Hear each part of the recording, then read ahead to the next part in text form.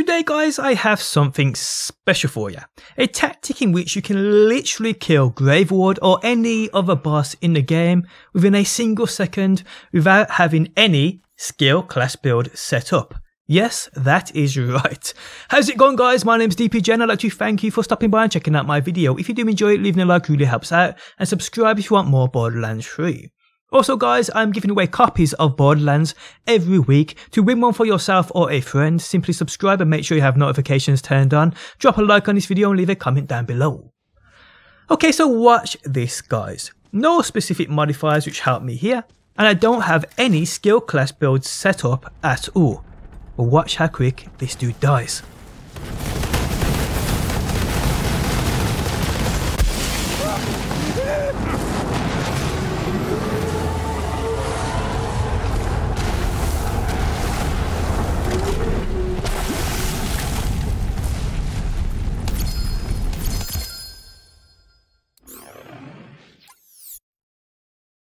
So what you just witnessed was the result of literally a few things coming into effect, which allows you to do this every single time without fail.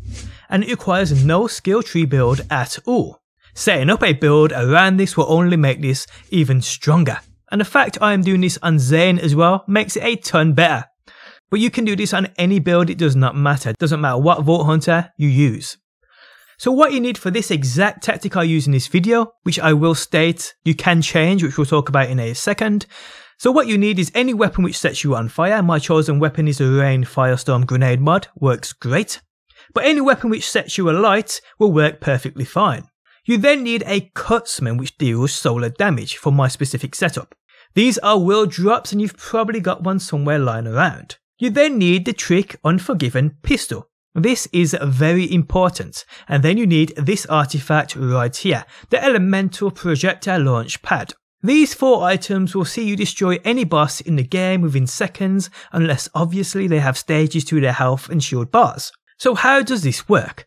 Well, the artifact gives you a damage boost of plus 183% when you are suffering from the same elemental effect. This is where the setting yourself on fire comes into play. For instance, I throw my Firestorm, stand under them, set myself on fire. The Cutsman then being a beast of a weapon in general, I use this to do damage to the boss. So I unload a clip aiming for his crit spot. As soon as the bullets or projectiles are just about to hit the boss, I then switch to my Trick Unforgiven, which has a plus 432% critical hit bonus damage. This whole tactic uses an old method called trick weapon swapping, I believe, where it tricks the game, in this instance, into thinking, because I swapped to that Trick Unforgiven, that it's the weapon that's doing the damage and it's applying that plus 423% damage buff. But that's basically it guys, no need for any particular build at all. Building around this setup will see you killing bosses even quicker, that's for sure. Now this will work with radiation weapons, cryo weapons, etc, etc. Just use the same methods I do within this video in suffering a said elemental effect, then doing damage while under them same effects. The Trick Unforgiven is obviously needed with the artifact, but I'm sure other weapons can take the place of the Cutsman, and you can use whatever you can find to actually set yourself on fire, or freeze yourself, or poison yourself, or whatever.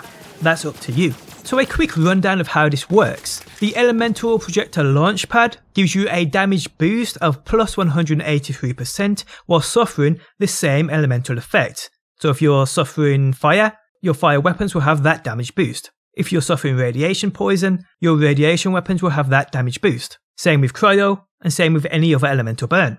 So if you set yourself on fire with a weapon which does this, or a grenade, or if you freeze yourself with a weapon or a grenade, or if you poison yourself with a weapon or grenade, switching to the same elemental burn will allow these to have the plus damage buff which the artifact gives you. So while you are on fire, shooting with the Cutsman will obviously have a massive damage buff. But then as the bullets are about to hit said boss, you then switch to the Trick Unforgiven, and it tricks the game and gives every one of those Cutsman shots a plus 432 critical hit damage buff, which is just absolutely ridiculous.